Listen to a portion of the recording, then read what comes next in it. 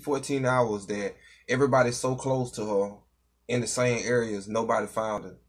Security guard, everything, everybody in the same areas. Nobody found Kenneka. And security had an opportunity to run the tapes back, but they wanted to play hard. Like, nah, we can't do that right now. But they could have saved her life. All they had to do is say, yeah, I believe you that she missing. Let's go back here and let's check these cameras. But then nobody want to do that. Even when, after the fact, after her mama came up there and they tried to put the police on her mama, like try to make them leave. They made them go outside. They couldn't even stay in the darn hotel and her child missing. They had to stand outside.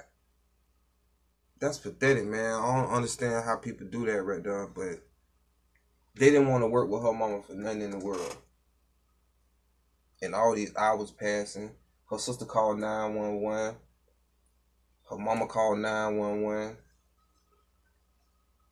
She filed a missing person report. Oh, and the 911 caller, I don't know who he was, but he need to lose his job. He basically manipulated her mama into saying, okay, I'm just let it go for a little while and then I'll call y'all back if she don't show up. Like, he made her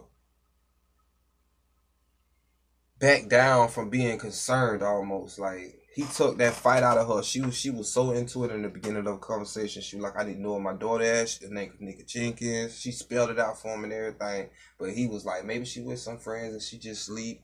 And you know how teenagers are.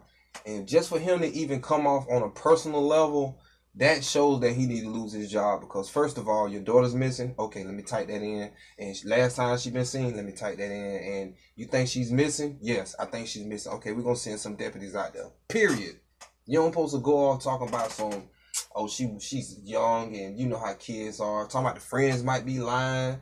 All that type of stuff like 911 dispatcher, shut the fuck up.